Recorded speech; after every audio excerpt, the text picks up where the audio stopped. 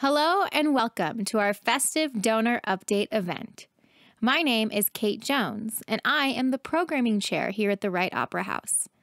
In the spirit of taking you all behind the scenes, I'd like to give you a little recap of what we've been up to here during the past year, as well as a sneak peek of what's in store, none of which would be possible without your help.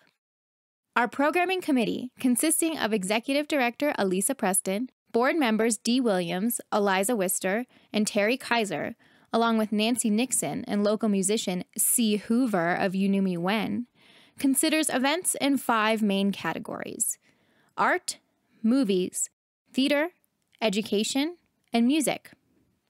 I'm going to try to run quickly through each of these categories with some of this year's highlights, and hopefully make it a little fun. Please don't take me too seriously, but also do. Got it? Cool.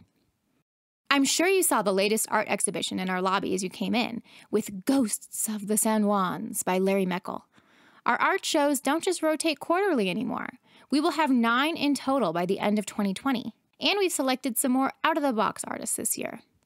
Rich Sprankle sold nearly his entire show. Good for you, Rich Sprankle. You go, Rich Sprankle. What used to be almost every Wednesday movies have become a weekly ritual. And in June, with Voyager's sponsorship, we added Sunday night movies as well. Guests turned out in record numbers for this year's showings of A Star is Born and Rocketman. We also held our first annual Oscar party, including a photo op and prizes for top ballot and best costume. But the Oscar went to, drumroll please, charcuterie boards.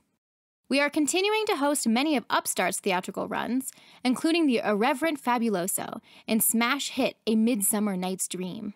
And of course, let's not forget about the Wright's own annual melodrama, a Wright staple.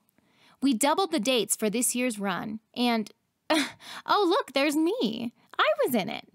So if you didn't see it, I'm actually personally offended. Just kidding, but really, I feel bad for you. The only medicine I can prescribe for your FOMO is attending our annual radio show. This year, it will be held in October because, you know, spooky season. Come and join us if you dare.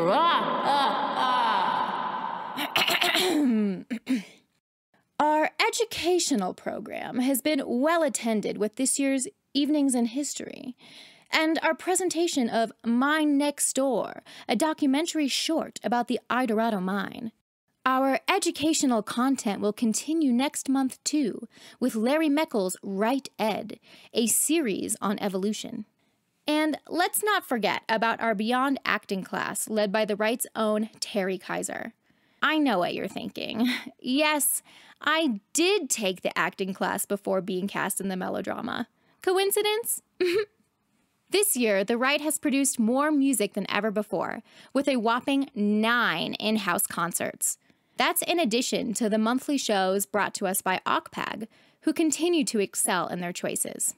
Some of our favorites have been Taj Weeks in Ottawa, You Knew Me When, Solo Hawk, and... oh, wait, that's just a clip of me in the melodrama again. How did that get in there? Weird. Oh yeah, and Scott Helmer. We have 2 Wright-produced concerts coming up in October as well. Stillhouse Junkies on October 11th and Hunter Perrin on October 19th. In the spirit of the new tavern space and annex acquisition, we'd like to renovate our programming calendar too, with new inspired events heading into next year. We'll host our second Gospel Sunday lunch on October 13th, with a folk band and lots of food. The gospel lunches are non-denominational and designed to help us invest in our community by bringing us all together. So they'll always be free. I mean, assuming you bring a dish. Isn't that right, Beth? And we're expanding into other areas of programming with a magic show coming up on December 20th and a Roaring Twenties themed New Year's Eve party to celebrate our tavern space and ring in the new year right. That was right with a W, in case you didn't get it. And as the building nears its glorious completion, with huge thanks to Mark, Kit, Julio, Ruben, and all of our wonderful volunteers, we've developed plans to #RentTheRight for weddings, conventions, private parties, you name it. Let us know if you'd like more info. Speaking of hashtags, don't forget to tag us in all of your posts on social media with hashtag last night at the Wright, hashtag tonight at the Wright, and hashtag right now. Yeah, we do have a lot of fun here, but in all seriousness, we couldn't accomplish any of this without each of you. So here's a sincere thank you from all of us here at the Wright Opera House to our incredible supporters. And if you have a moment, please fill out one of the programming comment cards on your table. We'd love to hear any of your thoughts, ideas, praise for my performance in the melodrama, criticisms, or anything else you'd like to share, because this is your right, too. There's a box in the back of the theater for you to drop them in once complete. Well, folks, that's my programming update. So raise your glasses to an amazing 2019 at the Wright, and here's to an even bigger 2020.